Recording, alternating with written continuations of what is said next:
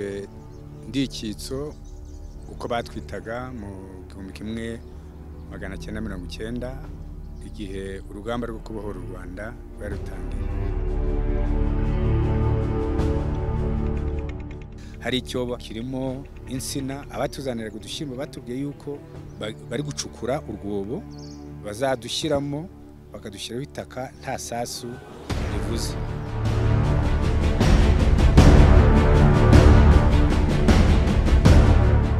Mu myaka 25 nari maze igihe cyari kigeze ngo mpfe.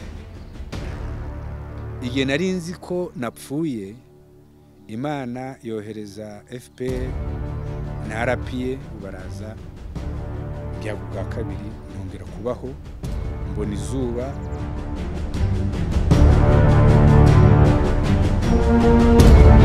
Uyu munsi twabazaniye nkuko bisanzwe twazaniye umunyamateka, umuntu ufite amateka akomeye wagize amateka akomeye mu Rwanda. Navuga ngo numwe mu nzu y'ibitabo dufite muri iki gihugu, kubera ko afite amateka y'uburyo Inkotanyi zarokoye abantu muri gereza speciale ya Ruhengeri. Ntabwo byari byoroshye mu mwaka w'1991. Twabagereyo rero tugiye kuvugana nawe tuganire, atuvire umuzingo uko byagenze, uburyo icyo gikorwa cyakozwe, ku buryo uyu munsi kiri mu bimwe mu bikorwa by'amateka u Rwanda rwizihiza. Dore tugiye kugera ku 26 u Rwanda rumaze rwibohoye. Turabararakiye rero, turi kumwe na Yaje, numwe mu babohowe n'Inkotanyi mu 1991 ku itariki 23 z'ukwa mbere. Tuguhaye ikaze Yaje. Murakoze cyane. Twajya ngo tubwire muri makeya, ese wari ufunzwe wabohowe n'Inkotanyi muri 1991, wafunzwe gute? Murakoze, kuko bivuze nitwa Yaje. Nafunzwe nk'icyitso uko batwitaga mu 1990 igihe urugamba rwo kubohora u Rwanda rwari rutangijwe na FPR Inkotanyi. Igihe RPA yinjiraga mu gihugu ije kubohora abanyarwanda. Bari iyo tuvuga kubohorwa hari ibintu byinshi abanyarwanda bari baziritswe nabyo, kandi koko n'abanyarwanda bafite amaso areba twarabohowe. Ku kibazo rero wari umbajije, ngende umunyarwanda wavukiye muri iki gihugu, ariko mu 1973 Habyarimana afashe ubutegetsi. Umuryango wanjye n'abandi turi abantu bagiriwe nabi, kuko nibuka ko abantu narinzi baje bagatwika inzu yacu ndetse bakatuzirika. Ababyeyi banjye nanjye ubwanjye icyo gihe mfite imyaka 9. nyuma yuko ituze rije gato cyane tuza guhunga n'ababyeyi banjye, ariko ababyeyi iyo twageze babona guhunga bishobotse baragaruka, ariko nge nsigarayo ndi impunzi. Naje rero kugaruka muri za 1989 niho nagarutse. Icyo gihe ndangije icyiciro cya kabiri cya universite nza mu Rwanda. Hano mu Rwanda bonaga hari amahoro gato, ariko uko nkatwe twinjiraga mu Rwanda tunagaruka, hari uburyo batwandikaga ku mipaka. Twabase tugeze ku kibuga cy'indege, twabase umupaka wose hari uburyo twandikwaga tutabizi. Muri 1990 urugamba rwo kubohora igihugu rutangiye. Icyo gihe nari hariya mu Rwankeri. Mu Rwankeri ni mu karere ka Nyabihu, ni muri misiyoni y'Abadventiste. Hariya nari umuyobozi w'ishuri aho, ariko mfite n'izindi nshingano bari barampaye muri iyo misiyoni yabo. Nari ntaramara umwaka, hanyuma intambara yo kubohoza igihugu iratangira. Tariki ya mbere, tariki ya kabiri abantu benshi batangira gufungwa. Tariki ya gatatu nge nkomeza kuba mu mirimo, ariko tariki ya kane ubuyobozi bwa komine Nkuri butumaho abantu twakoranaga ngo sinzongere kuva mu nzu, sinzongere kuva aho narindi. Ubwo mba mu nzu kuva tariki ya kane tariki ariko nijoro nabo impamvu bakugize impamvu nimwe bambwiye gusa ko ntagomba gusohoka ariko icyo gihe bari bitwaga abatutsi muri icyo gihe muri ako gace bamwe numvaga ngo babafunze abandi babishe ariko sinavagaho narindi kuko nemfite ayo mabwiriza hanyuma ariko nijoro nareberaga mu idirishya kabona hari abantu bakikije inzu yanjye b'abasirikari bafite n'imbunda barenga 12 narababaraga nazengurukaga inzu nkareba mu madirishya nkababara ariko mu gitondo saa 12 bakagenda ku manywa nkirwaho tariki ya 9 rero niho haje abapolisi bafite akamodoka kamyonete bagera aho nari mu nzu nari ndimo barambwira bati tuje kugusaka kimuransakira iki bati turagusaka fungura inzu ndafungura ariko ikintu bambajije bati diplome zawe ziri he kindi babajije ni passport ndabibahereza barangije barasaka ibyo basakaga sinzi ibyo batwaye kuko njya nimpagaze ku muryango maze kubaha ibyo bansabye ubwo binjira mu nzu barasaka sinzi ibyo batwaye kuko sinongeye kugaruka muri iyo nzu banyinjiza muri iyo kamyoneti inyuma ndicara n'abapolisi banyicara iruhande baranzamura ariko tunyura ku wundi musore twahavuga Imana nawe yari umwarimu aho ku ishuri rya Rwankera aho batujyana muri kasho aho kuri komine turaramo ubwo tariki ya 10 mu gitondo baraza bati witwa Prefet Nzabagerageza arabashaka mugomba kujya mu Ruhengeri ubwo badushyira muri iyo kamyoneti badusubiza aho muri misiyoni hari hasigaye undi mututsi witwa Masabo yari umuforomo mukuru wa centre de santé ya Rwankeri nawe tubona bamushizemo baratumanura tuza mu Ruhengeri hano hepfo tuhageze twibwira ngo batujyanye kwa Prefet ariko siko byagenze ahubwo badusoreza muri kasho izo kasho twari turimo baradutandukanye ko turi batatu iyo kasho nari ndimo abantu bafungiwemo barabasazi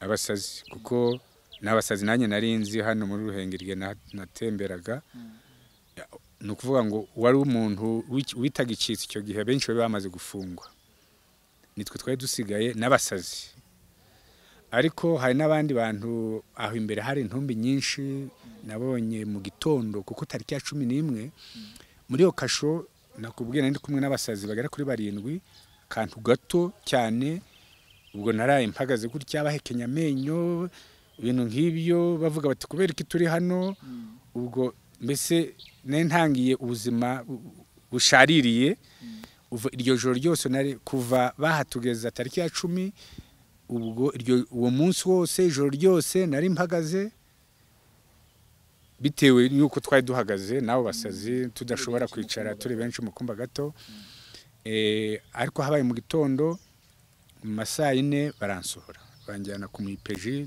sinibuka izina rye ariko aho imbere ya brigade aho hari abantu ntumbi nyinshi abantu bamwe bakubita abandi bakwabira bakabatamika amabuye narabirebaga kuko nari nicaye imbere y'uwo mu IGIHE ambaza ikintu ro mu IGIHE yambajije atari ko se biti ko twarakubuze se mumburira hewe nari mpari nari Rwankere hari ati twarakubuze atangira kureba ku maliste aranshakisha nawe maze imyaka 25 icyo gihe aranshakisha akibwira ati uyu ni umwana muto wenda twamushize kuri liste ya nyuma arambura ndamwe nise buri gihe turi ku maliste aturi kuri liste ati twarakubuze mu bantu bose twashakaga we warabuze kizana ngufashe noneho ndamufashe ngiye kubona ku rupapuro rwa mbere mbona ndi nimero ya 7 ndumirwa mu bantu mu gihugu cyose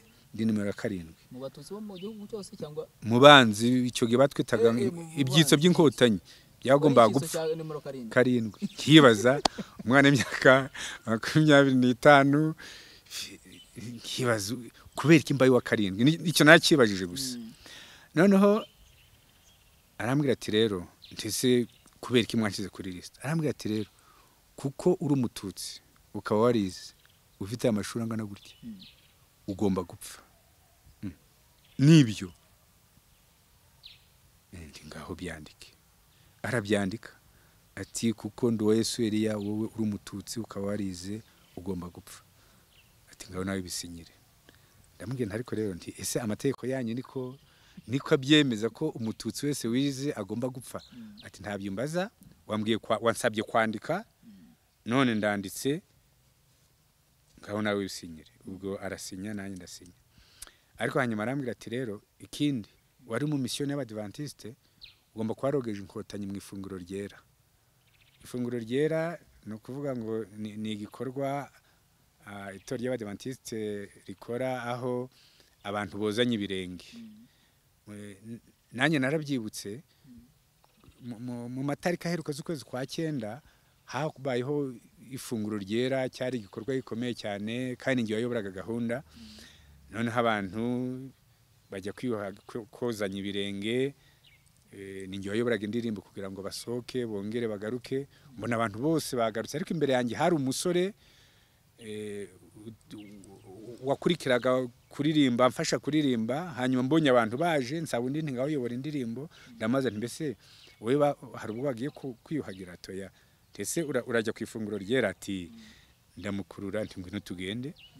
Ariko ndamaze nti ese ntaramuzi ibirenge, nti mbese ndikubona ntakuzi uturutse he? Ati nge nturutse Rubavu Gisenyi, cyo gitwa Gisenyi. Okay, ndamwuza birarangira. Ariko burya bigaragara yuko ibyo umuntu yakoraga muri iyo minsi hari abantu bamukurikiranaga. Ipeje arambwira ati se nta muntu wogeje mu ifunguro ryera mu kwezi kwa 9. Ndibuka nabwo ndi rwose ngewe koza abantu ntazi ni benshi cyane n'inshuro nyinshi, ariko nzi yuko mu minsi yashize hari umuntu nogeje ku ifunguro ryera muzi ibirenge yaturukaga Gisenyi. Atuye ari Inkotanyi. Okay.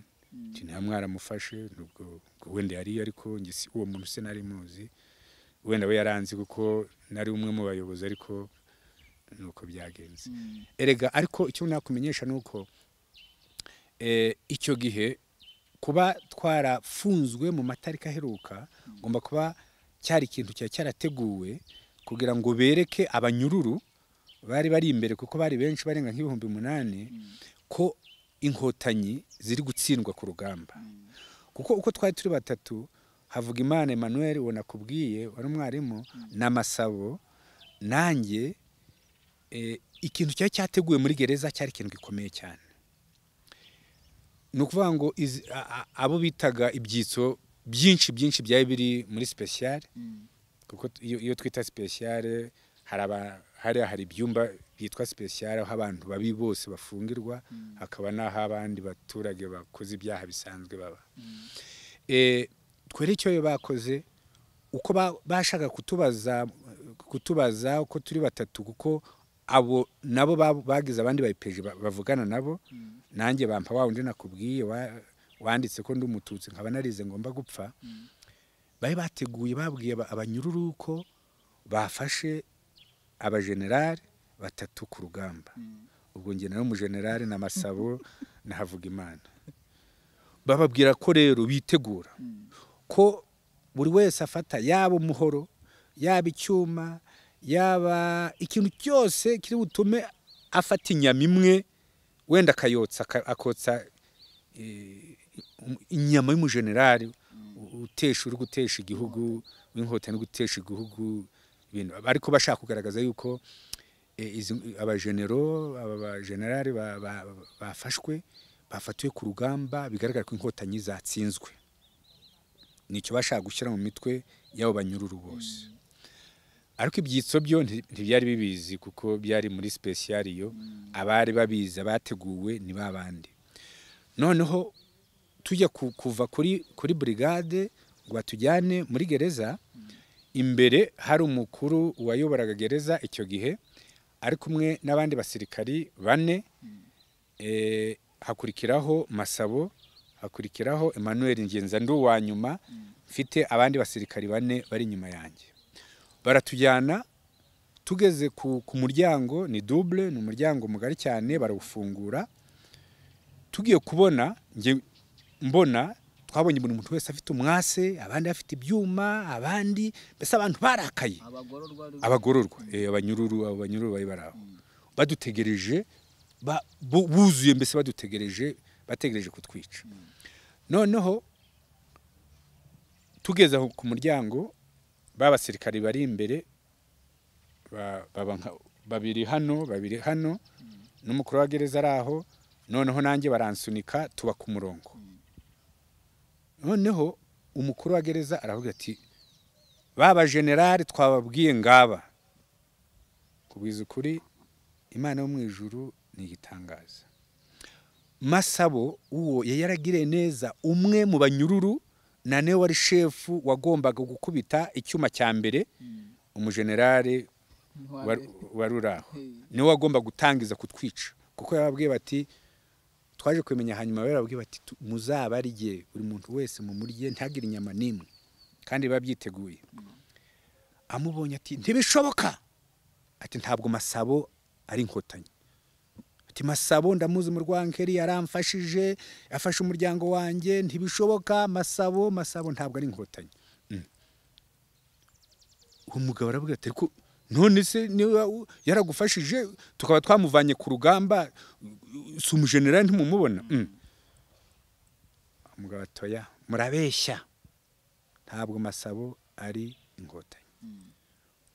Babonye ntacyo badutwaye, babonye uriya mugabo arabwira abandi banyura ati ntimugire umuntu mukoraho, uyu Masabo niba ari kumwe n'aba ntabwo ari Inkotanyi, aba baratubeshya.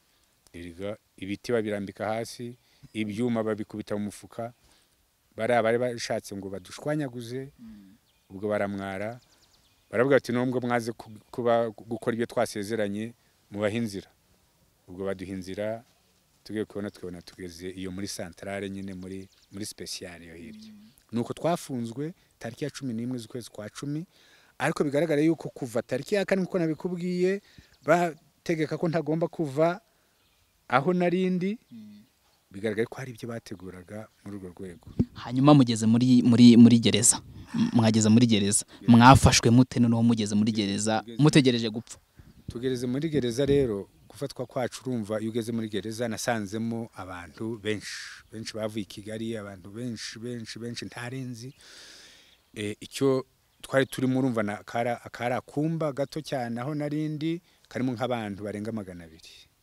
Icyo nageze mu hari umuriro, nta kintu kwari kuvanamo ibyo wambaye, kuko nabo twasanzemo bari bambaye ubusa. Ari umuriro, amatara baramanuye ku buryo yadutwikaga, n'ibiryo baduhaga udushyimbo 20, ukatubara 1 2 3 udushyimbo 1 2 3 kandi ukabara 20. Babizanaga saa 8, ubwo bakatuduha kugira ngo tudapfa. Nuko twabayeho ubuzima rero twabayeho nubwo bubi cyane umeze gutyo. Kuducunaguza bye byari byo binagarega ko hari umuganga wazaga, sinzi niba baraduteraga inshinge, basabaga ko urumva nta n'imbaraga twabaga dufite. Muganga aje kuvuga ngo muganga araje, wagomba kwemera akaguha ibyo ashaka. Muri make ubuzima bwari bubi cyane. Igihe cyarageze rero tutarafungurwa, ariko icy'ingenzi muri gereza twiragizaga Imana cyane. Iby'Inkotanyi ntitwayivugaga cyane ko ntitwanabyumvaga, nta kintu twari tuzi. Igihe baduhaga nka radiyo, igihe bavuga ngo iyo babeshyaga ngo batsinze Inkotanyi, ubundi nta zindi nkuru twumvaga tuzi. Ikindi twari dufunze ku buryo kugera hanze nta zuba twari tuzi. Wena ndaza kukubwira dusohotse uko twari tumeze, ubuzima ntibwari bwiza. Kandi twari abanzi b'igihugu niko batwitaga, n'abatuzana ngo dushimba bavuga ngo tugiye kubanzi b'igihugu, niko twitwaga icyo gihe. Ubwo ndimo ndibaza, mwari muri gereza, ubundi umuntu uri muri gereza kenshi aba yaraciye imbere y'urukiko cyangwa se azahanyura wenda ababikiri muri process. Mwebwe mwakatiwe urwo gupfa nande? Yuko turabatutsi nta kindi, nukuvuga ngo rwandiko nasinyiye yuko ndi umututsi wo kwa EPG nirwo rwagomba kunyicisha. Sinigeze nsohoka na rimwe, ahubwo ubajije icyo nuko mbere yuko dufungurwa mu byumweru 2 twe twamaze kumenya ko tuzapfa. hari icyobo hari imbere ya poste, iposta hariya ibumoso, ubu kirimo insina ariko ubona ko ari icyobo. Abatuzaniraga udushyimbo batubwiye yuko bari gucukura urwobo bazadushyiramo, bakadushyiraho itaka nta sasu rivuze. Cyane cyane numva nyuma muri icyo gihe uko bigaragara habagaho imishikirano, uko Inkotanyi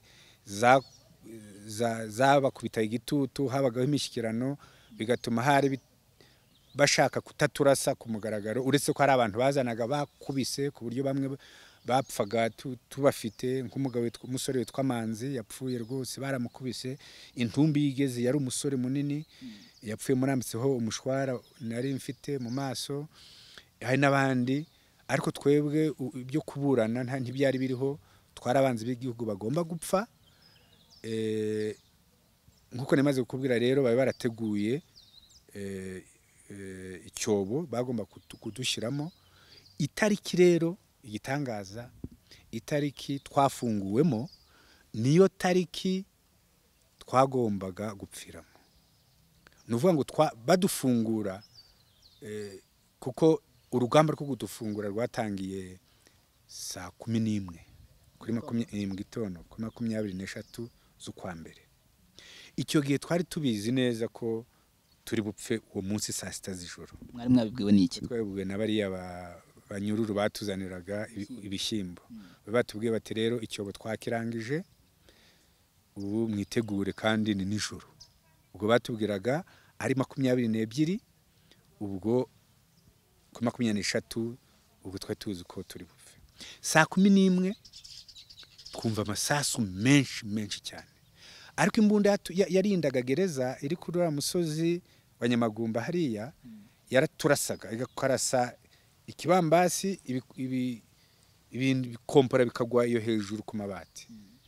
Intambara yari ikomeye cyane, tukiba tutese muri nge naribaye ariko se ko twari gupfa uyu munsi, ese abagomba kutwica ntabwo bumvikanye? Kubera ko bibaye muri buno mu gitondo kandi twagomba gupfa saa 6 z'ijoro. Ubwo nanjye sinabisobanukirwa neza, intambara ibaho. Ubwo byo byose nubwo twari twese twambaye ubusa, ariko buri muntu agiye kuzana ka gashati yari yambaye, agapantaro yari yashize hariya, twese turambara kugira ngo nupfa upfe wenda wambaye. Burya igihe cyo gupfa ni ikintu gikomeye cyane. Turitunganya rwose, kuko nkuko wabivuze twe ntibigeze batwambika roza. Imyambaro ninjiranye muri gereza nk'umujenerali ntibigeze bayimvanamo, inkweto nari mfite ntibigeze bazitwara, bari bazige bazanyicira. Ishati nari nambaye, akajaketi nari nambaye, kuko baza kuntwana nabwiye nti ese nakwambara imyenda, batiyambara nta kibazo. Nafashe imyenda ikomeye, nambara jacket ikomeye n'ipantaro ikomeye n'inkweto zikomeye n'amasugisi. Nuko icyo gihe rero iyo ntambara y'icyo gitondo naragiye aho nari naramanitse, aho nisego naragasize ku musego ku isima, niho twaryamaga. Igihe cyose babaga bumva unaniwe barambikaga ku mutwe kugira ngo wenda umutwe utagira ikibazo. Ndambara n'abandi bose barambara, abo twari turi kumwe, twari tugeze nk'abantu 200. Kuko icyo gihe mbere yuko bajya kutwica, abantu b'abazehe bose bari barabarekuye, hasiga umuntu witwa ko yize. Na niyo mpamvu twari tuzi ko kuko bazatwica. Twebwe ubuzima ntabwo twari tuzi ko tuzongera kubaho. Nene maze no kwitegura mvuga nti okay, nta bundi buryo, naho Imana nibikora izabikora, ariko mu maboko y'aba bantu ntawe mfite imbabazi, nta numwe. Bitewe na bari abantu nkubwira bazanaga, bakubitaga, bakabazana babarembeje, bakadupfira mu maso, bakabaha abanyururu bakajya kubashingura. Muri icyo gitondo rero saa 1 zuzuye n'isaha nari nyifite za mu gitondo, intambara urugamba rwatangiye saa 11. Twagiye kubona twumva, kuko kugera aho twari turi wafunguraga inzugu 8, twari kure cyane. Twari duturanye na Rizinde ku buryo yakubita ikibambasi cyacu akadusuhuza ati ntitwumvijwe, ariko akakubita. Natwe wenyine muri no zawe wenyine yari kumwe n'abagenzi be bari bafunganywe iyo muri special yindi. Ubwo twari dufatanye nawe, ikibambasi cyo cyari gitutandikanyije nawe. uko byagenze rero inkotanyi zaraje kuko ahari kumugeraho byari byoroshye we bahita bamuvanamo babanyururu b'imbere nabo baragenda inkotanyi zizi ko turi hariya n'abanyururu batugaburiraga babwiye bati rero hari izindi nkotanyi hari ibyitso umusizi babonye bari izindi basohotse babona twebwe bagaburiraga ntitubonetse Imana imenyara abategetsi bavuga ati bari abantu hari abantu basigaye twumva noneho twe twari tuzi intambara amasasu yarakiriho rwose twumva aragenda arasa inzugi afunguza imbunda tubonaga mu kimyaka nka 20 katugezeho kati ndi inkotanyi turafunguye mutahe musohoke mu giwanyu akareba gutya nari ndakitegereza kara gasore kurukara nakenti urakoze ndasohoka ubundi subwo mwarabyemeye nge ntarabyemera urumva nyuma y'amezi ane nibwo bwamena ngiye gusohoka aho buriya gusohokaho gukubitana n'izuba nge sinarebaga neza nuvuga ngo nagendaga ndi ntazi yonge umaze nk'ukiri nijoro aho bukije muri nkaho sinarebaga neza bitewe urumva na ameza n'umuntu adahura n'izuba naje kureba neza hanyuma ubwo nanjye nkurikira abandi ubwo turasohoka tugeze ku muryango nta bantu baye bahari ubwo ntangira kureba ngo nyigezeho mbona abandi bazamutse ubwo nenda zamuka ndakurikira tugeze ahantu hano hagati hafi yo kwa Musenyeri inkotanyi zatubwira ati rero turabafunguye hari abantu bose abantu barenga 8,000 bari abanyururu bose natwe ati rero twe turagiye ushaka naze tujyane udashaka ubwo atahaye muherwa ubwo rero umutima ndavuga nibyo byose umuntu ufunguye kuko wabonaga kuko igihugu cyafashwe pe aho warebaga iruhande wabonaga imirambo y'abasirikare ba Habyarimana kandi inkotanyi wabonaga zifite uniforme zabo abantu ku buryo bamwe banze no kujyana nazo kuko baravuze bati igihugu cyafashwe turi kujya hehe ubona abaturage tuzamuka abaturage batureba muri make uwo munsi nagombaga gupfa ngarutse mu mwanya nshima ubutwari bw'abasore b'inkotanyi umuntu nge naravutse mvuka ku babyeyi babiri ariko mu myaka 25 nari maze igihe cyari kigeze ngo mfe igihe nari nzi ko napfuye Imana yohereza FPR na RPF umuryango n'abari abasore bari bagize urwo rugamba kugira ngo bahoze igihugu baraza mbyago bwa kabiri ntongera kubaho mbona izuba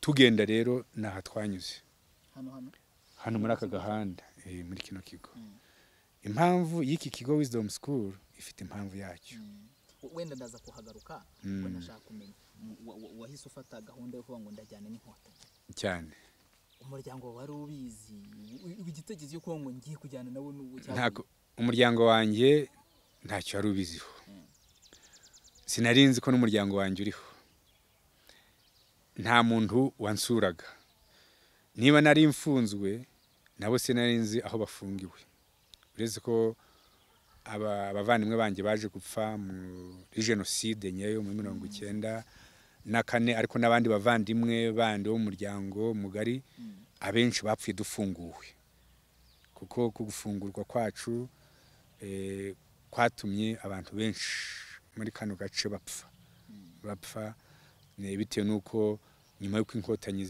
zivuye hano muri uwo mugi baragiye bareba uwo ari we wese umututsi witwaga umututsi icyo gihe baratsemba niyo mpamvu abarokotse jenoside bava muri kano gace nuko mu gihe ahari mu gihe cy'imishikirano bashoboye guhunga bajya mu zindi ntara mu zindi prefecture ariko hano ho dufunguwe hakozwe abantu barishwe pe jenoside yarakozwe nubwo batayanditse ariko jenoside ntabwo iya 1994 yakorewe abatutsi yatangiye kera kandi itangirirwa nose nk'abo bantu bapfaga imbere yacu dufungwa twaziraga iki. ubwo ubuhisemo kuvuga ngo ndajyana n'Inkotanyi. Hari abandi muba mwari mufunganye wenda bo bavuze bati reka tugende murajyana, ese mwagiye mungana mute muri make? Urumva rero twadufunga ngo witwa Damascene wari umwarimu hano muri Nyakinama na Senateur Nkusi nawe twari hamwe, barambwiye bati rero turafunguwe, reka tugende tujye mu miryango yacu. Uri kubona ko igihugu cyafashwe. Urumva bambwiraga ndi umwana muto, ubu ari bakuru, ariko ndababwira nti rero ngewe ntabwo ndizera niba bafashe igihugu reka njyane nabo, nibagaruka nzagarukana nabo. Ariko ubu ntabwo nshobora kuvuga hano ubu ngo nge Rwankeri nta muryango mfitemo cyangwa nge gushaka abavandimwe banjye, ngiye niyemeje kujyana nabo aho ndi bubone ko koko ari amahoro. Ubwo ariko ndabasaba, barampagaritse rwose, ndavuga nti muze rwose muze munkurikire, kuko baba bafite amazu hano kuri amazu ya Muhabura niho akurikiye Muhabura niho hotel Muhabura niho bari bafite amazu. Masabo yari afite umuryango uri mu Rwankeri Masabo. Ubwo ndabahata ndavuga nti reba ahubwo baradusize ntituzi inzira. Ubwo nge ndabwira ati muze tugende, ariko bo barasigara baza buhoro buhoro. Uko byagaragaye ntabwo bankurikiye. Masabo yafashe inzira ajya Rwankeri, Fred Damascene na Kusi bajya mu mazu yabo. Ubwo ibyabayeho nyuma byari bibi cyane, kuko n'iryo joro Masabo uko nabyumvise ntabwo yageze iwe, kuko yageze muri za Gataraga baramufata bamwicira muri ibyo bice, ntiyageze ku muryango we. Ubwo rongewe ubwo narihuse cyane nshikirira abandi twari turi kumwe, umubare sinawumenya rwose kuko urumva hari n'abantu benshi twajyanye, ariko ntabwo twari tubuze kugera ku bantu 200 biyemeje kuzamuka. Wenda hari n'abandi banyuze ahandi, ariko nge naha nazamukiye kugeza aho twageze mu Kinigi hariya. Inkotanyi rwose zaradufashe duha amata cyane, zayateguye imeze zizi ko ziri butsinde. Aho niho twabonye ubuzima, aho niho nashoboye gutangira kureba neza nuko byatugendekeye, kuko nari nakubwira rero iyi nzira niyo nanyuzemo, kandi iyo ndi hano banshima Imana ngashima Inkotanyi zatumye mbaho, kuko impamvu yo kubaka Wisdom hano ifite impamvu yabyo. Ntabwo ari uko hano ariho nabonye ubutaka bwiza buhendutse, ahubwo barampenze kurusha uko wabitekereza, kuko aha niho burya hari abantu bakora ngo za anniversaire, nge nyihoranamo buri munsi, kuko iyo ndi hano nibuka Inkotanyi n'ubutwari bw'abo basore. Bari abasore rwose, n'abakiriho uyu munsi niho bari gusaza nkuko nanjye ngana, ariko bari abasore tungana bitanze bakaza kumfira. Hari abapfuye bakaza kumfira batanzi. Urumva urwo rukundo ruraho, ukemeza kuza gufunguza umuntu ntumuzi, kumva ngo ni icyitso, kumva nubwo atafunguye ngenyine ahubwo bafunguye n'abanyuru bose bari muriya, ariko ngewe ninge wireba, kuko abantu bitanga ku bwanjye sinzi ikintu navuga, sinzi niba nashima. Tukunda kuvuga ngo urakoze, ariko se urakoze cyane, nta magambo mfite. Icyo nakoze navuze nti kugira ngo ntazigera nibagirwa. Burya abantu bakunda kwibagirwa. Umuntu ashobora gukora neza mu buzima, wenda hanyuma bigahinduka ntiwongere kumubona, ukibagirwa ikintu yagukoreye. Ariko nyuma yuko igihugu kimaze kubona amahoro, naragarutse ndavuga nti rero kugira ngo nzaje nibuka Inkotanyi, nibuke RPF, nzabibwire n'inshuti zanjye n'abanjye nabo.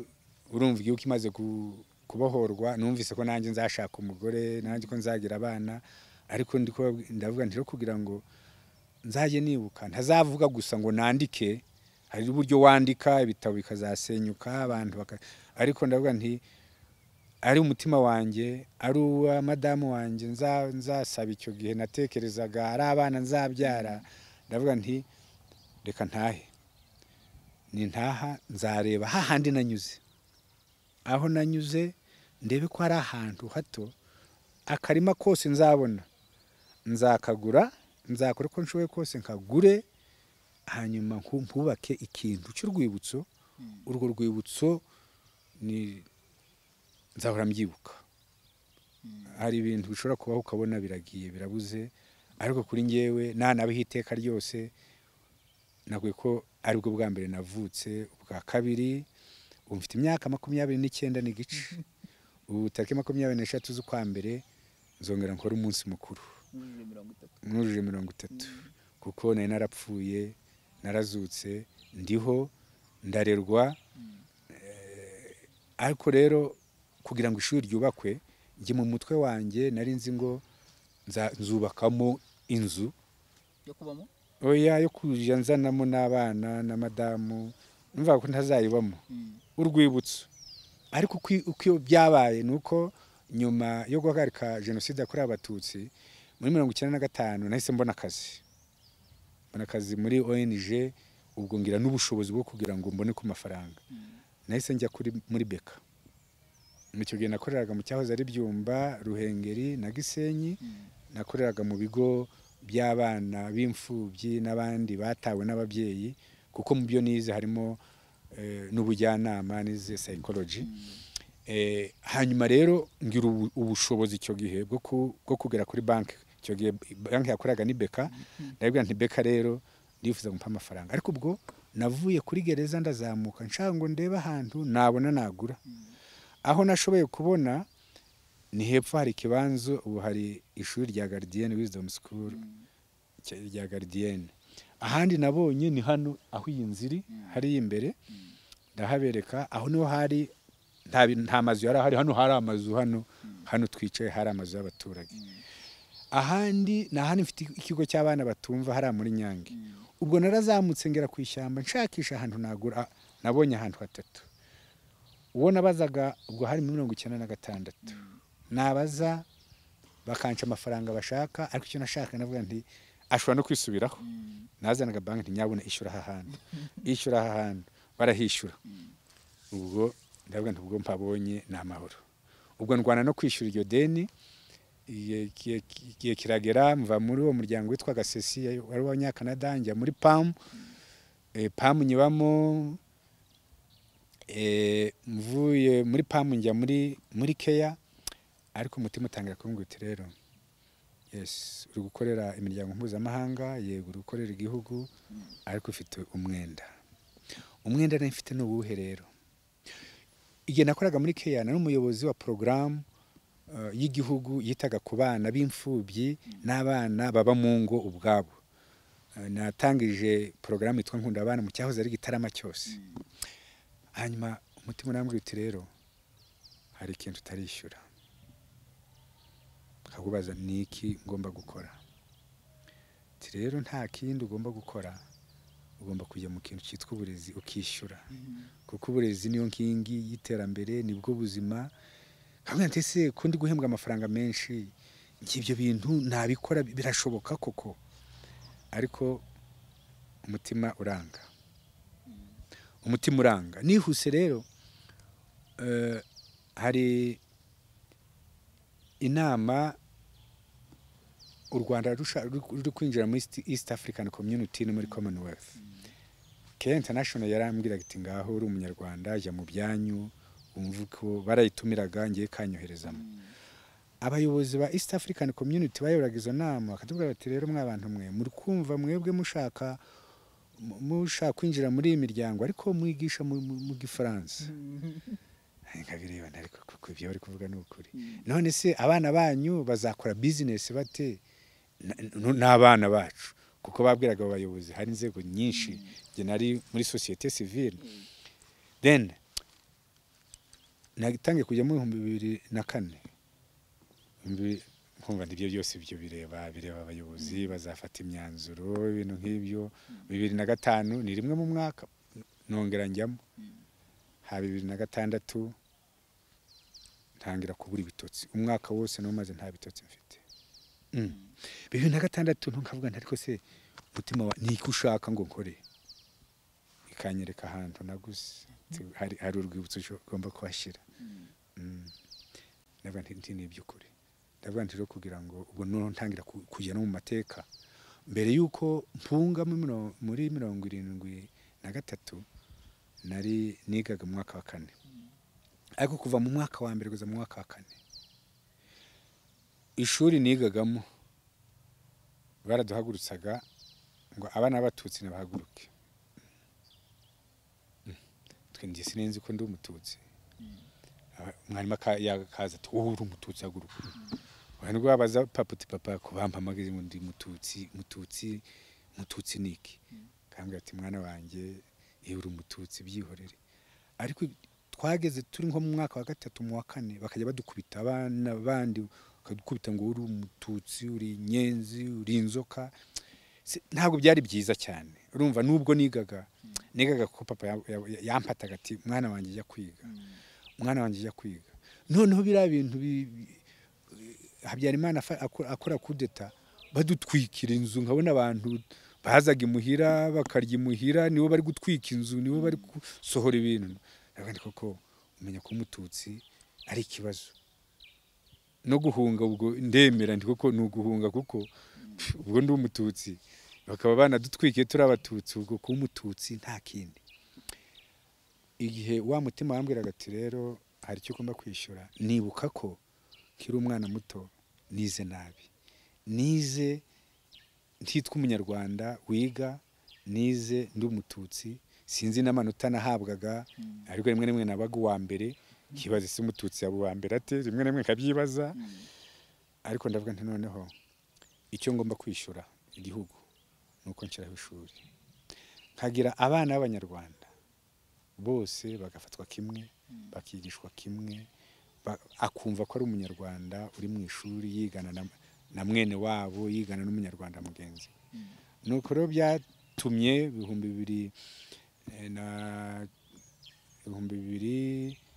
2006 niho umutima wambwiye uti rero hari icyo ugomba gukora icyo nakoze rero nagiye muri beka nongera gusaba amafaranga ya deni namaze kuryishyura ndavuga nti rero ngiyewe sinshobora kwigisha gufata ishuri rikomeye sinabishobora nubwo mu by'ubwarimu nabyo nabyize nta mafaranga arimo sinzi uko byagenda kuva muri ONG ndi guhembwa hafi 1 miliyoni mfite imodoka ariko umutima kamwe ati oya hari cyo ugomba kwishyura ese Inkotanyi zapfuye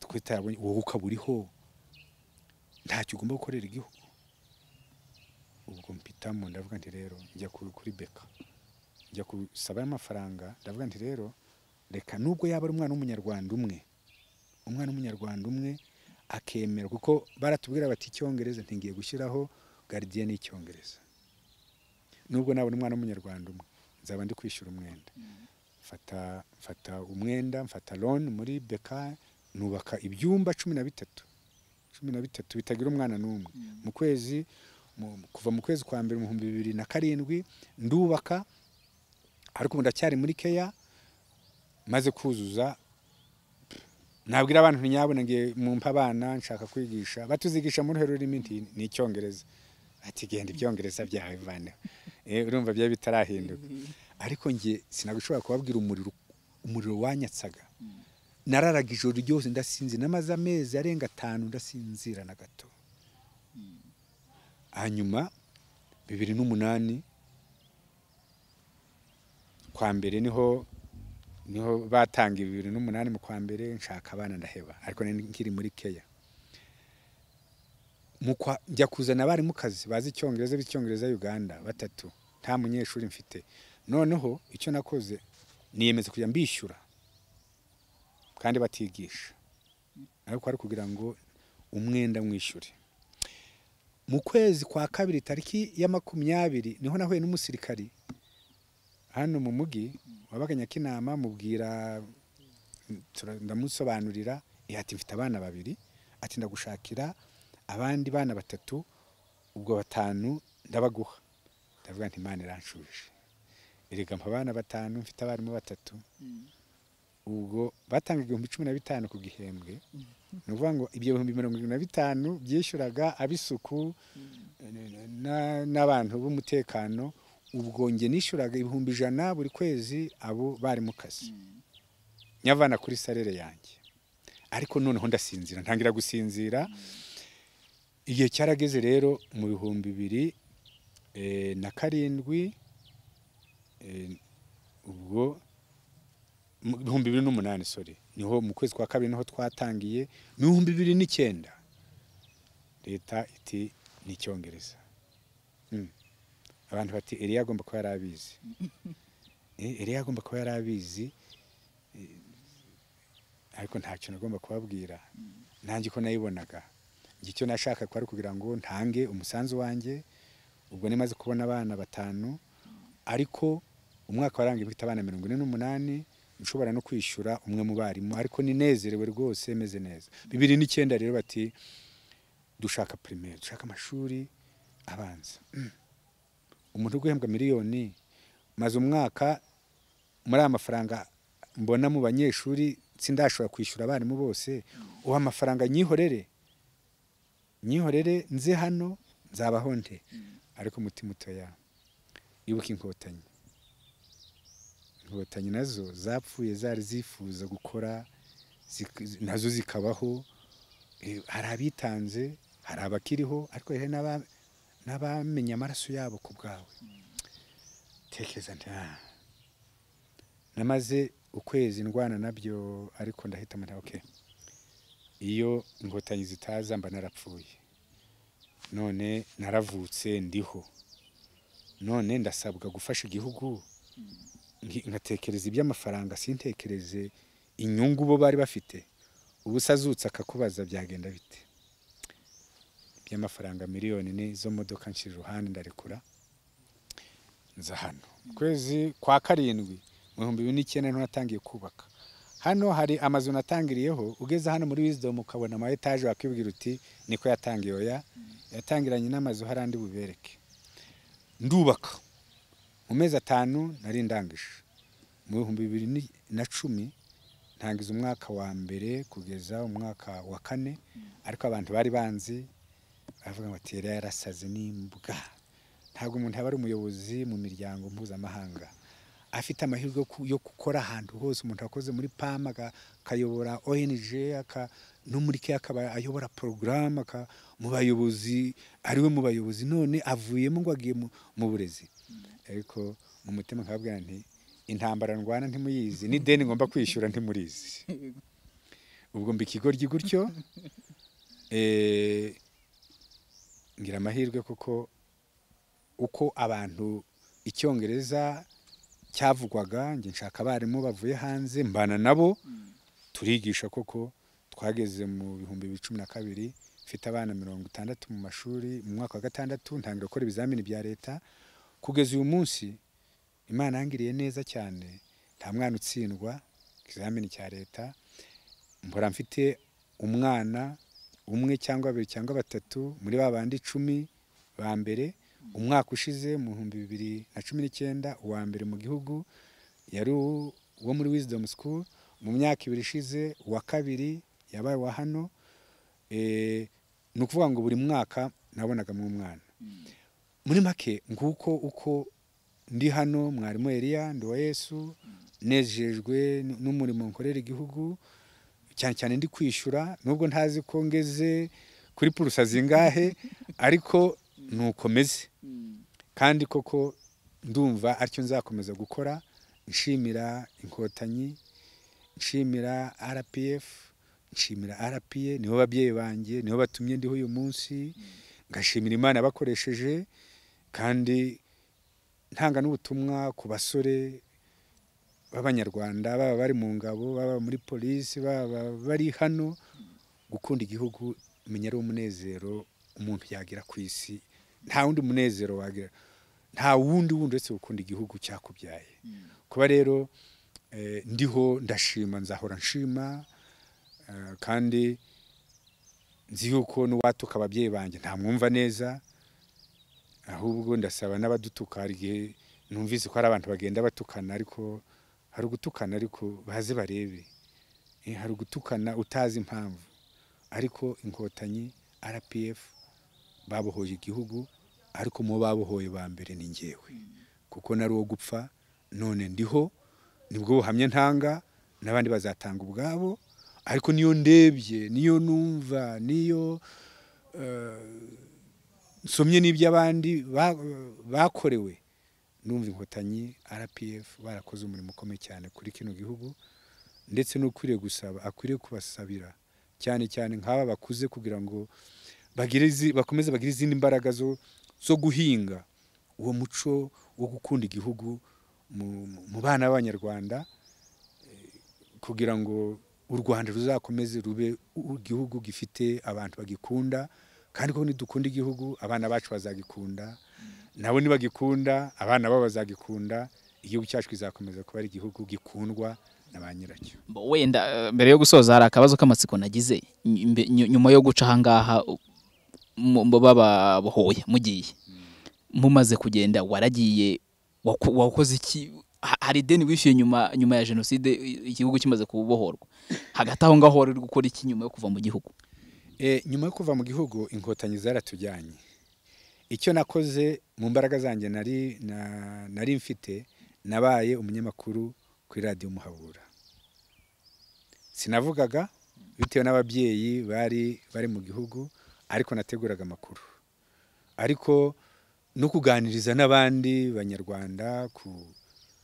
Ntabwo Abanyarwanda bose bari impunzi bumvaga igikorwa cy'aba basore, ntibacyumvaga. Nkatwe twari dufunguwe guhura n'Abanyarwanda bari bariyo, tubabwira uko twafunguwe, uko ibintu byari bimeze, byatumye habaho imbaraga nyinshi zo gutuma aba basore bari batangiye urugamba bagira support zivuye hirya no hino. Urumva rero umurimo nakoze ndiyo, natangaga ubuhamya nk'uko ndi gutanga ubu, kuko nabayeyo mvugana n'abantu bati no ufunguwe, nkabereka, kuko nje nafungwa n'ibyangombwa byanjye nayo mbifite, nkayibereka nti reba ninjye uvuyeyo. Urumva rero uwo ni wo murimo nakoze, kugira ngo menyeshe abantu izo mbaraga abasore bafite, kandi bakeneye imbaraga nyinshi. Bari abasore batari benshi cyane ugereranije n'ingabo z'u Rwanda n'Abakongomani n'ibindi bihugu byose byafashaga Habyarimana. Byasabaga ko haboneka abandi basore bafite imbaraga, mvuga imbaraga z'umutima. Burya icyo umutima ushaka uragikora, ntabwo ari imbaraga zo kuvuga ngo ndi igisore kiraho. Ushobora kuba igisore ntugire icyo umarira uwo ari we wese, ariko uyu ufite umutima wo gukunda igihugu cyawe, wo gutuma igihugu kigira amahoro, wo gutuma Abanyarwanda bagira amahoro, icyo kirakorwa rwose. Ndumva uwo ari we wese muri kino gihugu, yaba ari mu gihugu, yaba ari hanze, aho yaba ari hose, icy'ingenzi ni umutima wo gukunda igihugu. Kandi gukunda igihugu si gukunda ubutaka turiho, ahubwo gukunda abakirimo. Abanyarwanda tugira amahirwe, dufite ururimi rumwe, dufite umuco umwe, dufite igihugu kimwe. Ndumva nta n'impamvu n'imwe yatuma Abanyarwanda badakora igihugu cyabo, kandi koko nitugikunda igihugu kizaba igihangange. Hari akandi kabazo, ni ikibazo cy'amatsiko mfite, sinzi niba ari cyo noneho, ngo no mu byo waziraga nuko wari uzi Icyongereza muri 91. Yes, nuko nenze Icyongereza, narize hanze, narageze Uganda, narageze Kenya, Tanzania. Nicyo no kuvuga ngo uko winjiraga barebaga ngo urinde, kuko no muri passport burya nubwo nayo nyifite barayimpaye, yari yanditswe Mututsi. Ku buryo rero Mututsi wagendaga, Mututsi wiga hanze, hari urya kurikiranwaga. Bigaragara ko n'ibintu byategurwaga. Ese Elia nyuma y'umwaka, imyaka 2 nyuze kuri border, kuri hariya ku mupaka, kubera ko izina ryanjye yakomeje kubamo, ku buryo ku rutonde na nimero ya 7. Icyo nacyo ugomba kukibaza. Hari abantu bavuga ngo jenoside ntiyateguwe.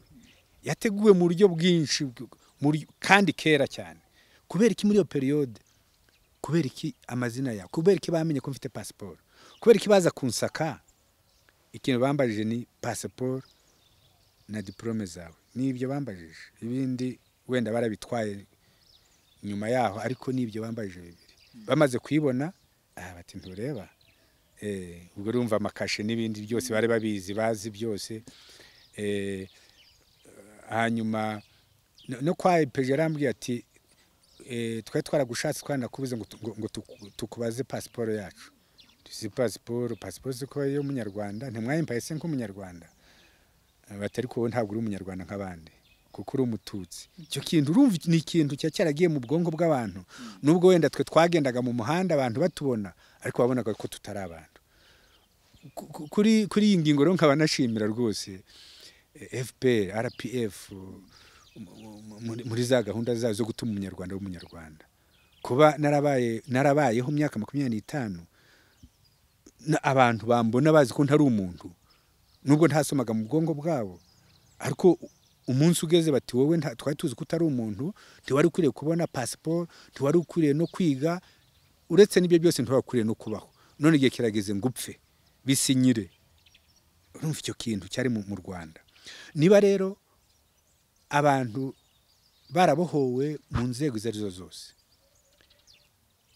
abana b'abanyarwanda b'abasore ndumva ibyo ntabwo bibarimo, ahubwo biracyari kuri babazehe babandi babirimo nyine, abo babidukoreraga, abo tungana kino gihe nibo bari babizi. Ariko ndabona nkawe umunyamakuru muri kino gihugu, mu bwonko bwawe keretse ari subikubwiye abifite cyangwa nyoko, ariko nta wundi ufite imyaka 29 n'igice nkangiye uyu munsi ushobora kukubwira ibijyanye n'ubwoko mu Rwanda, kuko abanyarwanda bari uko bashaka. Umwana wese utsinze, kuba mfite abana benshi b'abanyarwanda barangirije hano, bamwe bari mfite nk'ibihugu birenga 12 habana abanyarwanda barangirije hano mwaka 6 bajya, hari n'abiga hano muri secondaire, mfite hano kugeza mwaka wa 4, ariko hari n'igihe kabarangiriza umwaka 3 secondaire, wumva atubwiye ati ndi muri Amerika, ubaho kuba mu wa 4 secondaire, ndi mu wa 5, uwagiye agomba kujya muri senior 1, ubari muri bakamusimbutsa umwaka, haba mu Bwongereza haba muri Amerika, kuko iyo twigisha hano turavuga tutagategurira umwana kuzaba mu isi hose. Abana bose mfite ubu barenga nka 50 hanze, nuko bagiye bageraho ishuri ryose zifite agaciro rikora ibizamini. Iyo bakoze ibizamini babona 100%, imibare, icyongereza na science, bakajya no muri ICT, kuko nibyo biri international. Nkumva umuntu arampamagaye umuzungu uyobora ikigo ati aho ni kuri Wisdom niho, ati hano hari umwana witwa uyu, aturamuzi kuko buri mwana wese ndamuzi hano, nkamubwira uko asa nuko areshya, ati umwana ni gitangaza abonye 100%, ati ubu ntari bwige umwanya ari gushaka ntabwo ari wo turumuhe, turamusimbutsa. Byagiye bituma nk'abanyamerika abanyarwanda bamwe bohereza abana babo hano, n'abongereza no mu bindi bihugu, ariko bagera hano bikabananira kuko uburyo twigisha usanga bubarenze. Hari abo agiye mu wa 4 tumusubiza ngo mu wa 2, aho ni wazamukira, mbese nk'uko abacu babasimbutsi wabo, iyo iwabo baje tubasubiza hasi. Ubwo rero binagaragara yuko abana b'abanyarwanda n'abanyabwenge, buryo umwana wese cyumuhaye nicyo afata, iyo ntacyo umuhaye ntacyo aguha. Nimuzengurike ikigo cyacu muraza gusanga yuko mu byo twigisha tuzi ko ubuzima ari science. Murasanga ahantu hose hahinze, umwana agomba kumenya ngo iki kijumba ko nkirya ni iki kimariye umubiri wanjye, akaba kireba izi mboga zose. Hano dufite inka, umwana agomba kumenya ngo amata akamwa avahe, ese ameza ate, akamenya gukora ibintu, isabune ikorwa ite. Ibyo byose abana hano nko mu kino kiye cya COVID-19, abana benshi iwabo amasabune no bayikorera, ayo yo gukaraba imuhira, gukora za fromage no babikorera, gukora za mayonnaise no babyikorera, amasabune no babyikorera, babyigiye hano. Wenda ni ubwo tunasoza nagira ngo baze ni yihe message h'urubyiruko, kuko wa mugari ntabwo biragoye kugira ngo ugorere igiti cyarangije kuba kinini. Uyu munsi ni yihe message urimo guha urubyiruko, rwa runi rwakubohoye, rwa runi nawe wari uri muri ya myaka yarwo, uraruha yihe message uyu munsi? Abambohoye rero ubu barashaje, nubwo ngiye mfite imyaka 29 n'igice, ejo bundi nka mfite 30, ariko ndaha ahubwo ubutumwa urubyiruko mwese n'abana babambohoje. Urubyiruko nabaha nuko bitegereza u Rwanda, bakabona yuko uru Rwanda dufite rwavuye kure. Twebwe twa turimo turi abana, turi abasore nkamwe, twe turaruzi. N'abasore tuvuge wenda ko batavugwaga ko ari abatutsi, ariko kubana n'umuntu ukabona uramubona ko ari umuntu, ariko so akakubwira ko atari umuntu, ukabona ko umuntu ukamubona ari umuntu isoka akakubwira ko ari inzoka, ukabona umuntu mushobora kwicarana mu mibare mugakorana ndetse akaba yanakurusha, ukumva ngo uyu muntu ni umwanzi w'igihugu. Twe twagize ibihe bibi cyane, igihugu cyari kiri mu bijyanye n'imitekerereze mibi cyane. Ariko aba bana mwebwe ubwanyu aho mwize nuko murubona muri gukora n'abandi bana bari, ubutumwa mbaha nta bundi: gukunda igihugu ni wo muti w'amahoro, kandi kugikunda ni ukugikorera. Kugikorera ni ukuvuga ngo ni ukuvuga ukora. Gukora kwawe ni uko wikunda. Uwikunda ariga, ntiyishyira mu biyobyabwenge, ntiyishyira mu busambanyi, ntiyishyira mu kutumvira ababyeyi. Kuko abasore, urwo rubyiruko rwatubohoje urarwumviye ababyeyi. Ni ababyeyi babo bababwiye bati mwabana mwe rero, hari abanyarwanda batamerewe neza, turabasaba ngo mugende mwabohoze. Abazehe ntibaje, bohereje abana babo. Ni ukuvuga ngo urwo rubyiruko rwatumwe n'ababyeyi. Nkaba navuga nti rero abana nibumvira ababyeyi, babaha inama zubaka igihugu. Ababyeyi b'iki gihe batubaka igihugu, abana ntibabahe amatwi. Umuntu arakoshya, ariko iyo ugeze mu bibazo ntabwo muhura. Abo bazehe baroha urubyiruko muri ya ngengabitekerezo ya jenoside yari iriho kera, kuko abayikoze ibi byose baracyahari. Kandi u Rwanda rwakoze neza, rutanga gahunda ya gacaca. Abemeye icyaha barababarirwa, kandi duturanye nabo. Ariko hariho bamwe batura icyaha ariko ntakiveho, agakomeza kugira bya bitekerezo ati mwabana y'abatutsi. Ariko abatutsi se niki kibibakoreye abanyarwanda? Ni abatutsi baratubohoje, abatutsi baratumye nge mbaho nkaba ndi kuvugana nawe, mvugana n'umwana uwo ari we wese w'umunyarwanda. Niki kitakozwe? Iyo mpaye umudendezo nk'uwo, niki kindi wankorera? Iyo mpaye umutekano, niki kindi wankorera? Iyo mpaye kwishira ukizana mu gihugu, niki kindi waba ukeneye? Nta nundi wese, n'Imana nikidukorera. Yaremeye tubaho, iduha ubwenge ngo dukore. Nicyo leta yacu itubwira. Nukora uzamererwa neza. Niwishyira mu biyobyabwenge, uzayoba ubwenge nyine, tuzabaho. Niwishyira mu kwanga igihugu, ntabwo bazakwemerera. Kuko amagambo nsoma muri Bibiliya birangiye ndayisoma cyane. Ari mu Baroma mu gice cya 13 avuga yuko ubutegetsi bwose kuva ku murongo wa mbere, ubutegetsi bwose bushyirwaho n'Imana. Kandi umuntu wese ubugomera abagomeye amategeko y'Imana. Kandi abantu batinye nibakora nabi, kuko ntabwo atwarira inkota ubusa. Niba amategeko ariho kugira ngo abantu babe muri gahunda, umuntu akajya hariya akarwanya ibiriho bizima byo kubaka, urumva ugabaye umwanzi w'Imana, n'umwanzi w'Imana ntabaho. Icyo nshatse kuvuga ni iki? Ni ukuvuga ngo bana b'abanyarwanda, igihugu ni icyacu, tugifite nk'umudendezo. Uko cyari kiri siko kiri umunsi. Imyaka ngewe nakimazemo kera 25 ntarapfa, cyari kibi cyane, niyo mpamvu nagihunze. Imyaka 30 ngiye kukimaramo, ndi umunyamahoro wa mbere. Reka rero mbashishikariza kwa mu gihugu cyabo, bagikorere, bemere bige, bemere bakore, bemere bakoresha ubwenge bwabo, bemere gukunda igihugu no kugikorera. Nta kindi, nuko wikunda ukaba umuntu ufite akamaro, ukagira akamaro societe. Kuko Inkotanyi zangiriye akamaro, nkaba ndiho, uwo ari we wese yagira akamaro aho ari. Usanga rimwe na rimwe nk'abasore bamwe, ukabona bamwe bari mu makarita. Ubwo n'uburyo bwa Satani yazanye kugira ngo haboneka abajura n'abasambanye n'abaki bose. Uko ntiwakwirirwa mu makarita ngo urataha ubone umugati, ngo ubone ikiro cy'ibijumba, ntibishoboka. Agomba gufata isuka, ubutaka bwacu ni bwiza. Atafata isuka akiga umwuga, n'iby'ubuntu, akajya mu ishuri. Bave rero mu rwo rwego, kuko iyo umuntu atangiye kwiyica ubwe, ababaye ahubwo umwanzi w'igihugu. Burya nge banyise umwanzi w'igihugu, ngewe nagiye kwiga, ngarutse mu gihugu kugikorera, banyise umwanzi. Ahubwo umuntu wirirwa ari hariya ku muhanda, atagira icyo akora, yiba, asambana, anywa urumogi, ngo abaye umukunzi w'igihugu. Uba icyo tugomba kubona, iyo urubyiruko, umwana wese, umusore wese yanze kwiga, yanze gushaka ibyamuteza imbere, abahindutse umwanzi w'igihugu. Kuko iyo utazi gusoma ubaye ikibazo ku muryango. Iyo utagira umwuga, ubaye ikibazo ku muryango. Iyo udashatse kugira icyo ukora muri community, ubaye ikibazo mu muryango. Abandi bari gukorera igihugu, bari ku muganda, bari gukora iki, wowe ugiye ahandi, ubaye ikibazo. Abo nibo umuntu ashaka kwigira umwanzi w'igihugu muri urwo rwego, atari uko ugiye ngo ugiye gufata amabuye ngo utere abantu, ariko kuba byonyine wigize umunebwe ukigira inkorabusa, burya awe no gusuzuguza amaraso yabohoye iki gihugu.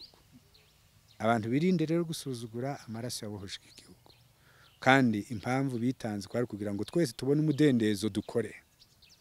Abare bawufite icyo gihe, ariko ntiwagira umudendezo umuturanyi wamerewe nabi, ntiwagira umudendezo mu bwonko bwawe ubwirwa ngo uriya ni mubi kandi ntacyo yagutwaye. Ariko igihe hariho ubumwe bw'Abanyarwanda, ndumva ari umudendezo dufite, aho ugomba gusaba akazi batakwaje ngo uruwa hehe, uturuka hehe, utaza kumbaza akazi ngo baze shahu bite byawe umeze ute, ahubwo nkareba nti ese uzi kubikora, ni uzi kubikora, this is the work. Nta kindi, kuko nukora neza uzigira akamaro, kandi nanjye ungira akamaro, ugire n'akamaro igihugu cyawe n'umuryango wawe. Murakoze cyane rero ku kiganiro muduhaye, ni iminota ibaye mike, ariko n'ikindi gihe twagushaka ukadusangiza n'ubundi bumenyi, kandi navuga ngo rwose mukomerezaho, kuko ibyo muri gukora ni biri kubaka igihugu, birimo kubaka Abanyarwanda. Ngira ngo urimo kwereka babandi bakugura ko ntacyo umaze, ko bibeshyaga.